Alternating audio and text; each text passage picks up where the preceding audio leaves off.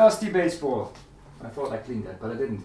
BMW with the V Vision series tried to make an affordable speaker for people who want to buy BMW without BMW money. Sounds like a recipe for disaster, and it sort of is.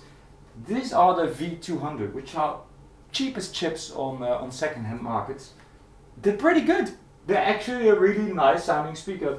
You can tell that the cabinet has been designed to give a lot of oomph, and that works well until it gets busy and then it just gets messy. The sort of rocky metally track on this just became a bit muddy, and the bass sort of smashing everything to bits. But other than that, these perform admirably. The low end is okay. The highs are pretty transparent for what I think is a very cheap plastic dome tweeter. The mids are really really well defined actually.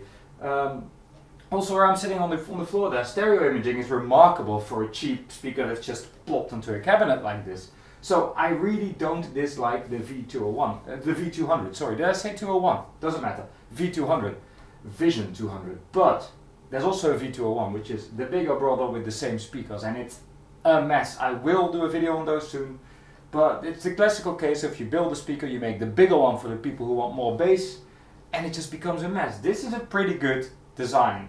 Bit, you know, cheap, but a pretty good design. The 201 is just this made bigger, and it just doesn't match.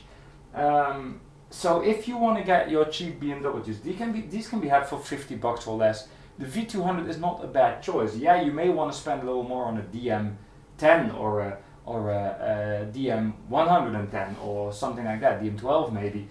But if you want to keep it real cheap and you want pretty much the BMW sound, if a bit less refined, these are a good choice, but don't get the big one. The V200 though is a pretty good speaker for virtually no money. They're also pretty forgiving. Any reasonable amplifier, you don't want to connect them to crap, but any reasonable amplifier works well. And even if you hang them sort of in the corners of your room because you need a second pair of speakers for your kitchen or whatever, or your garage, not too shabby. So I do recommend these for cheap speakers. Do I recommend them over the Wavdale Diamond 3 or the Mission 760i? No, but they are more forgiving when it comes to placement and amplification than the Missions, and they are a bit bigger sounding than the Wavdale. So you win some, you lose some. Nice little-ish speaker.